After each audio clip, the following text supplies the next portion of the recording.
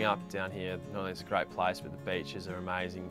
My favourite place pretty much in the world is Yallingup Beach. You know, just hanging out down there was pretty much my childhood, so it's a really special place for me. My earliest memory of footy was probably back at home, just kicking the footy around the paddock with my little brother and my dad. Oh yes, in the paddock, in the pouring rain, with people coming and saying, isn't he freezing? He's got no shoes on, make sure he wears some shoes.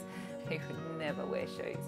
The fondest memory playing footy in Dunsborough was probably winning a couple of premierships with a lot of close friends, which I'm still mates with today. I started coaching Stan when he was 5. He's without doubt the best junior footballer I've ever seen or coached. You've either got it or you haven't, and the first time I kicked the ball to him, the way he marked it, the way he kicked on his left side, all right, so it didn't really matter.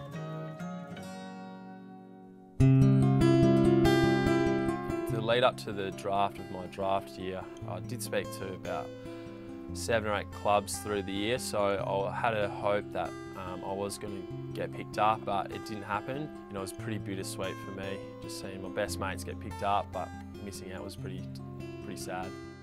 That day was very hard because he rang me in tears and he said, "Mum, I'm so sorry that I didn't do this for you." Mum was very helpful for me. She just always lets me know how proud she is of me, and she inspires me so much just to push myself and work hard.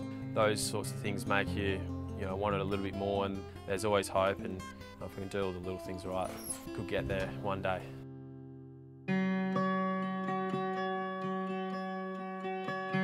What inspires me to try and get to that next level is probably a lot to do with family, to make my family proud and then make them so they can possibly have a little bit of a better life. Everything that's leading up to this point right now has been a good lesson for him. But I just truly believe that he has the passion and the drive. There is definitely a space for him in some team somewhere in the AFL. You know, I hope he still goes to the next level. There's no reason why he can't. He's got all the skills, everything's there, he just needs a lucky break. Resilience is really important, especially for guys like myself that have come up from the country to play at a waffle level.